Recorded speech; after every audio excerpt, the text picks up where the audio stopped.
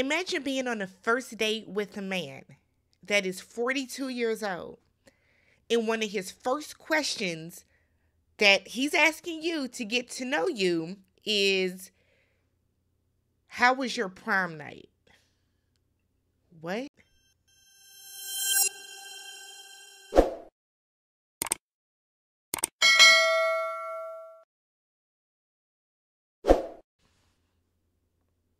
What's good, everybody? Welcome back to the channel. I'm Tammy. This is Tammy Talks. Let's talk Ready to Love Season 9, Episode 4, Getting Intimate. If you're brand new to the channel or a returning subscriber, or a returning viewer, I should say, that is not yet subscribed, do me a favor and hit that subscribe button. If you don't do anything at all, at the very least, thumbs up the video to let me know you stopped by. And then I know y'all are going to leave comments, so leave some comments down below. All right, let's start. So it's the ladies' lounge. The ladies have the power this week, so one of the men is going to be sent home. I think we all knew even before watching the episode who that was going to be, but let's act surprised at the end anyways. So during the lounge, Tommy lets the ladies know that typically he has them explore intimacy with the gentleman later in the season, but he wants to get to it right away. So he wants the ladies to set up a date with the men either at their house. I said, what? Why would they? Whatever, Tommy. At their house, their job, or just their favorite spot. So they just met these men, and Tommy thinks that most of the men are weird. Okay, let's call a spade a spade. Most of the men are weird. Tommy thinks that these women are going to open up their houses to the likes of Lamar. Who, honestly and truly, who would feel comfortable letting Lamar come into their house when all that man does is talk about sex? I wouldn't feel comfortable. I wouldn't feel comfortable, but okay, Tommy. So we then find out that because Glenn never showed up, that Tommy has replaced Glenn with Justin. Justin's cute. Justin's very cute. He seems very well spoken. He seems like he's normal. Okay, from what we can see so far. He's 34 years old and he is a physical education teacher. So we get our first group date. It's Alexa's group date. So she is having Rashina, Lamar, Will, and William meet her at a gym. We know that she play collegiate basketball and she referees. So that's near and dear to her. They're all going to play. So it looked like William can really play. He was out there 3-pointers and posting up. And I said, okay, William, them hips good for boxing out. I see you. So after that, everybody starts, breaking off into little sections and conversing. So Rashina said that her relationships have always been 3+. Now she's talking to Lamar and Will's childish asses, right? Immature. So they're like 3. She was like 3 years. 3 years. So they're both like, I thought you was talking about threesomes. Why would she be saying that? Why would she come on and tell y'all off rip that she's used to having a throuple? I'm so sick of whatever. He's gone. So whatever. I'm so sick of Lamar. So Will asks Rashina, if you have to pick between the two of us right now, pick one. Or is that Patrice? Was that Patrice, y'all?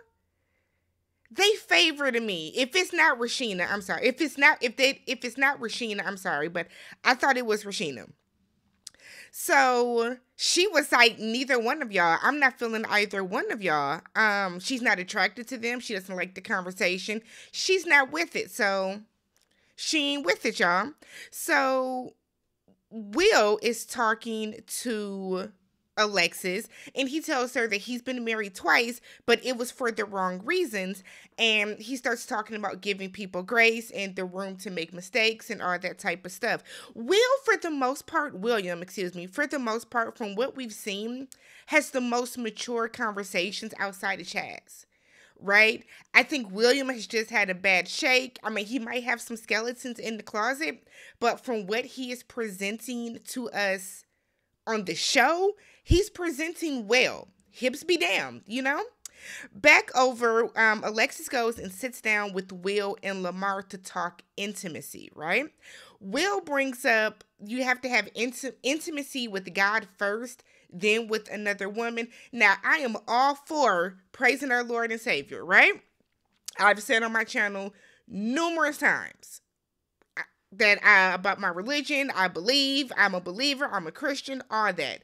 But I thought it was weird the way that he phrased that. I get what he was trying to say, but it also seems as if it wasn't natural and he was just trying to produce a good answer. But okay.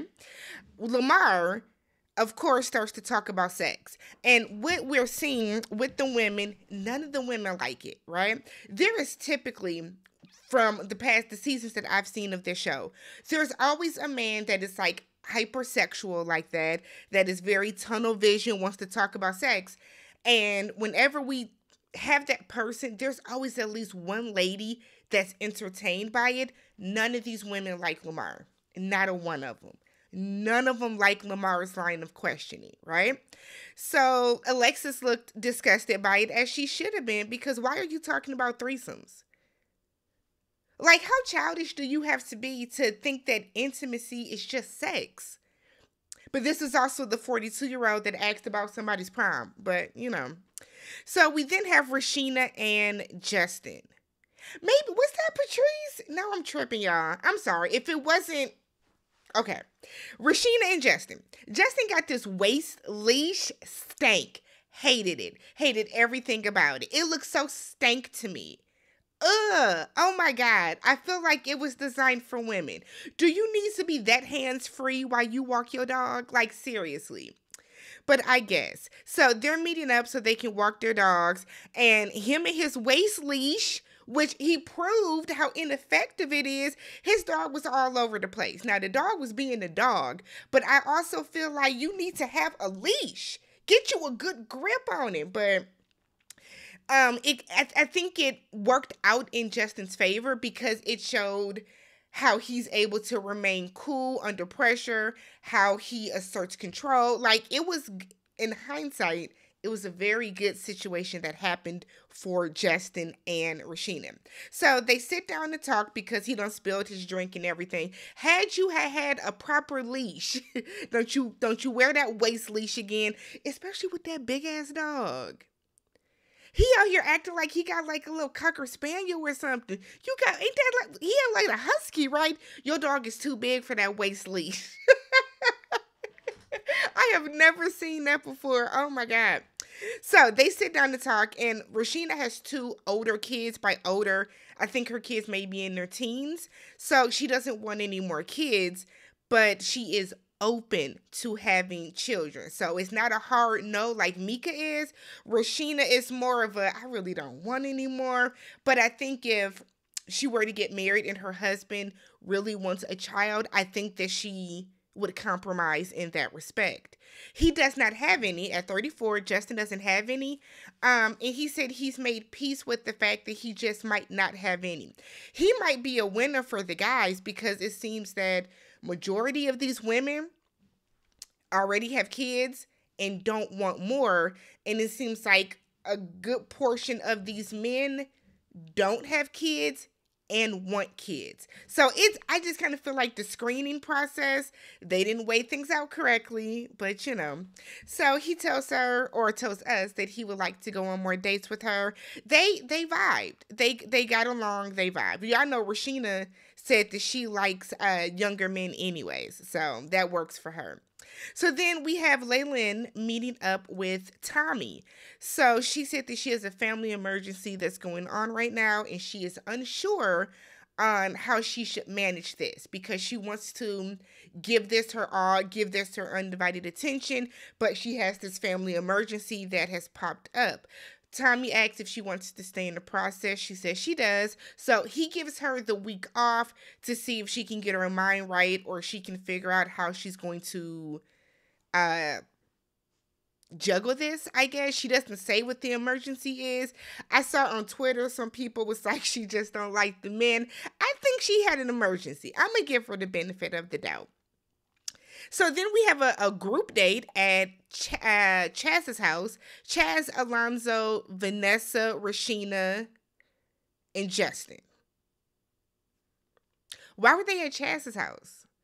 If the ladies are planning the dates, but I guess. So Alonso comes in, he apologizes to Koshia. She said that we were both fighting to be right. No, he was fighting to be right. Koshia, you were right. Choked or spanked is sexual, no matter how you try to spin it. The fact that I guess, girl, Koshia just wants to be picked, right? Remember, she kept saying she's ready to be married. She just wants to be picked because by no means, I have nothing against accepting an apology, but y'all were not both wrong in that situation. Alonzo was, but okay. They're playing dominoes. They're playing, they're having a good time. After everybody leaves, before everybody leaves, Alonzo and Patrice. See, that's the thing. This was Patrice and not Rashina. One of them got to get rid of that blonde hair. Somebody got to get rid of the blonde hair. I'm going to get it right, y'all. So this is Patrice. Because Patrice invited Justin, who just walked up in Chaz's house. Okay. Justin has a lot of personality, too. Just a side note. But Alonzo and Patrice plan a movie date because Alonzo wants her to watch a movie called The Warriors. And they were joking about how they were going to do like a Zoom date, but they're going to plan to watch the movie in person. I will say on this season, we're seeing a lot of the people actively plan dates and say they're going to plan dates on camera. It seems to me like it's happening a lot more. Maybe not, but I don't remember in past seasons like seeing people be this vocal about it that we're seeing on screen, which is good.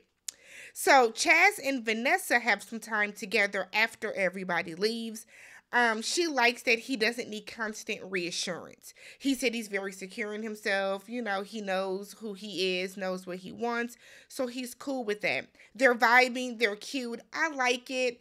I like them together so far. They're the only like real connection that we're seeing so far. So then we have Maya, and she has invited Lamar to where she is filming some content. She apparently has a waist trainer line. She must have like a fitness brand. That must be her brand. So he comes in, she's asking, does he have a type? And he was like, no, he doesn't have a type. All of the women that he's ever talked to, they've all looked very different. So she said that looks for her are not important. Like, you should be aesthetically pleasing for sure. But she also said that she wants to be more attracted to your mental and your personality. Because you can be fine as ever, but if your personality is trash, then your personality is trash. Lamar is an example of that. Lamar is not a bad looking man, right? He's not a bad looking man. I'll say he's handsome, right?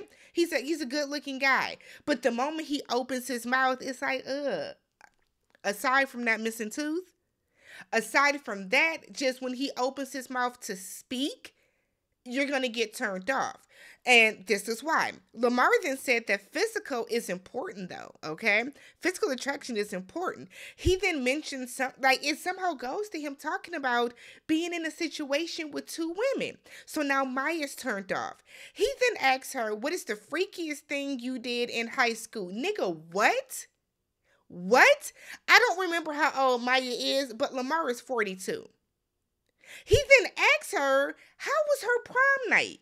Did you lose your virginity at prom? I am 39 years old. I will be 40 end of this year, right? I've been out of high school for 22 years. Which means that my prom was 22 years ago. Senior prom was 22 years ago for me, 2002. Down at the Renaissance. That was the theater. What's it called? The Renaissance Theater? I think that's what it was called, where we had prom at. I cannot imagine at my big age going on a date with a guy and that is one of his first questions. Not only are you asking me when did I lose my virginity, which I think is wildly inappropriate on a first date, but why do you care what I did at prom? Are you still going to prom? Like, I would have so many questions. What's wrong with Lamar, y'all? Like, I get it. He was cast on here for, I guess, entertainment value, but it's falling flat. And what I really, really love is for these shows to stop thinking that they have to hire somebody to come on here and make a fool out of themselves for our entertainment. This show would run just as smoothly if we didn't have Lamar making an ass out of himself every time he's on screen. Next, we have Mika, Maya, Jonathan, and LaRon on the date. LaRon, what was this little outfit? I didn't like it. Was he wearing like basketball shorts? I didn't like your outfit, LaRon, your matching two-piece. I didn't care for it. But I like LaRon. I think LaRon is cute. LaRon seems like he has a good personality. LaRon just has to stop telling people he needs a reason to get out the club. I think if he would stop that portion of his spiel, I think he would, move a little better with the ladies. So Mika finds out that Jonathan was married before. Jonathan was like, I never said I had a baby mama. And Mika is like, but you never said it was your wife either. Which is true. So they separate. Let's do LaRon and Maya first. They're having really good conversation. They both want to be power couples and be very equally yoked. They're both feeling each other. The conversation's flowing. They have a nice little vibe. So I think they look cute together. So I would prefer LaRon with Maya over Koshia. I would. So then we have Jonathan and Mika. So he wants a woman that is willing to compromise and will accept him for him. She wants a man that's going to communicate his true feelings. Both are valid things they're looking for. He then tells her that he wants to get to know her and not her history. This is my thing with Jonathan. We are going through this once again. Jonathan comes into these dates with the women and will ask them about their past relationships. But the moment somebody asks him, he's visibly irritated by it. What happened in that marriage? You know what I mean? So he says in his confessional, he did not mention it because he wants to protect himself. By it, I mean he didn't mention having an ex-wife. He said because women are skeptical about talking to men that are divorced. Let's time out. That might be true. Okay? That might be true.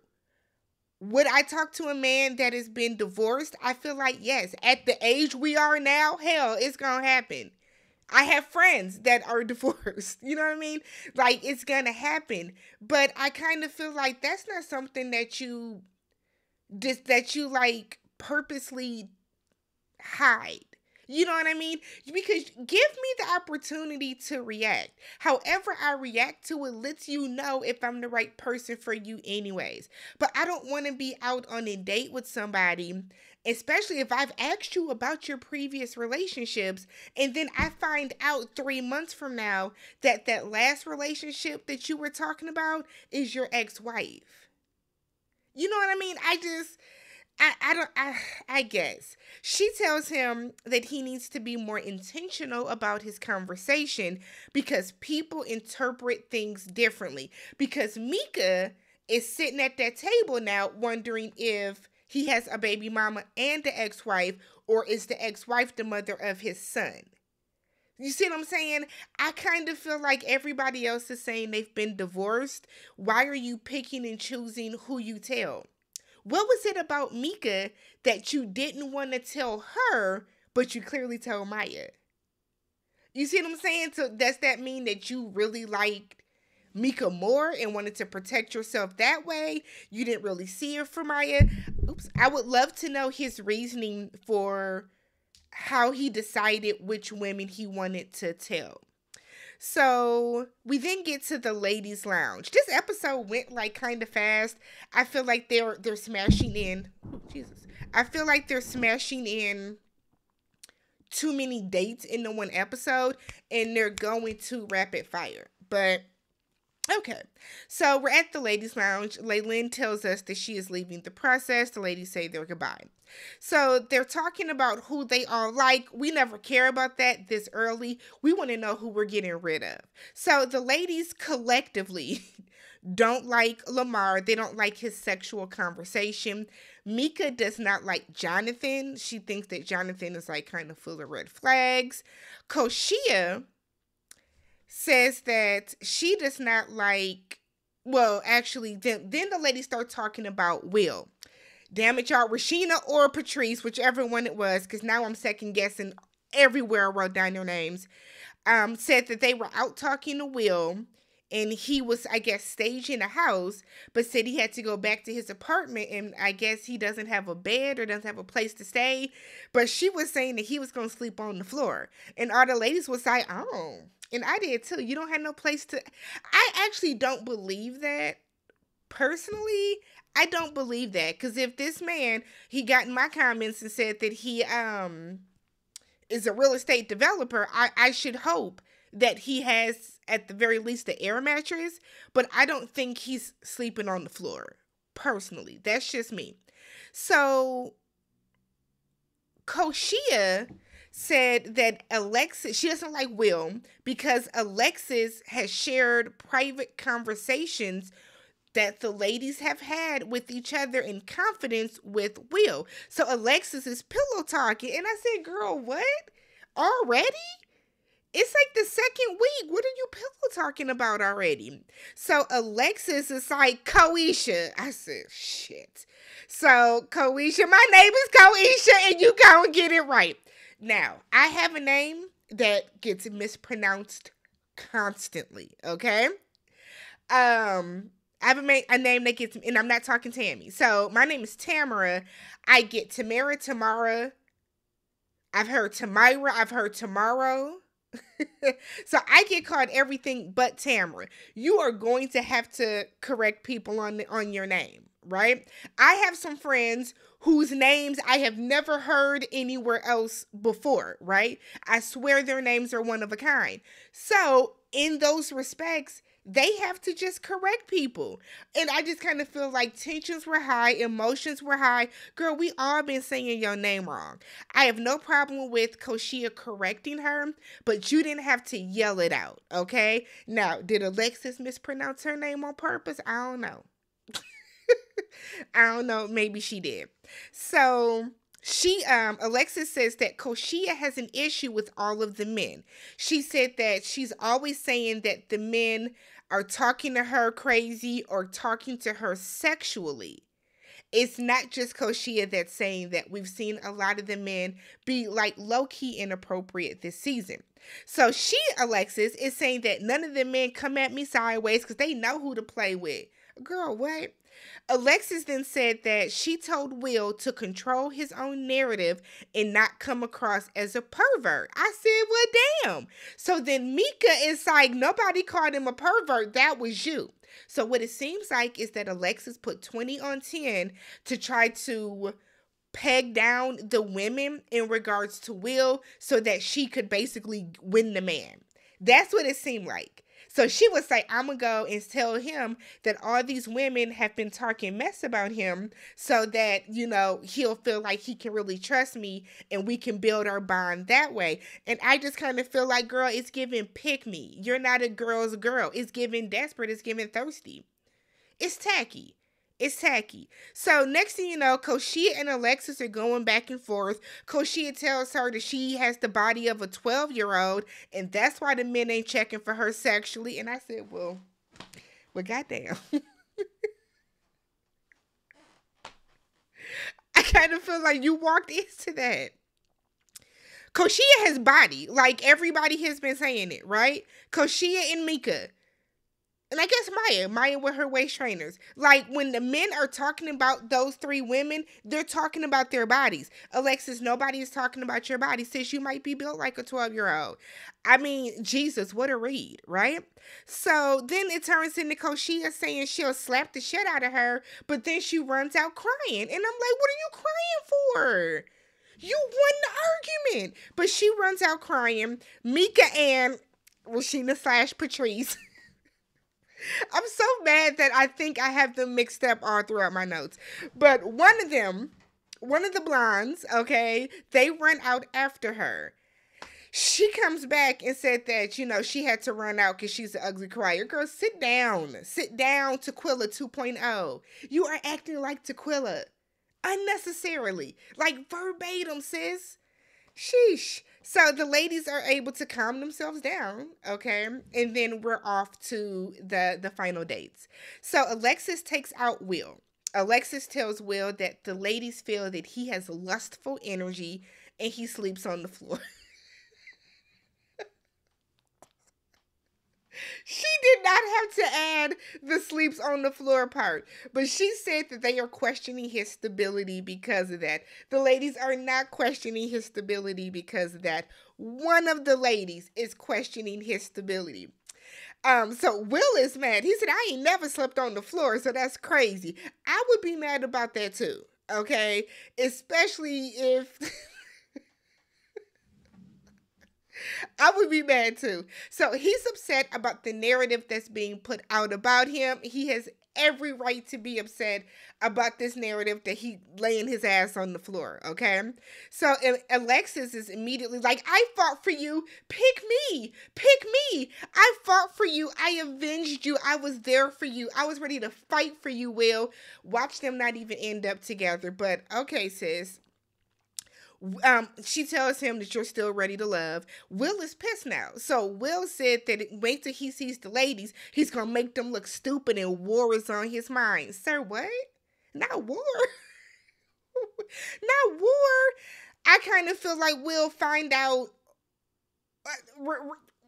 Run back, remember who you talked about or who you talked to that night that you might have insinuated that you were going to sleep on the floor. Not saying that you did, but that you insinuated that.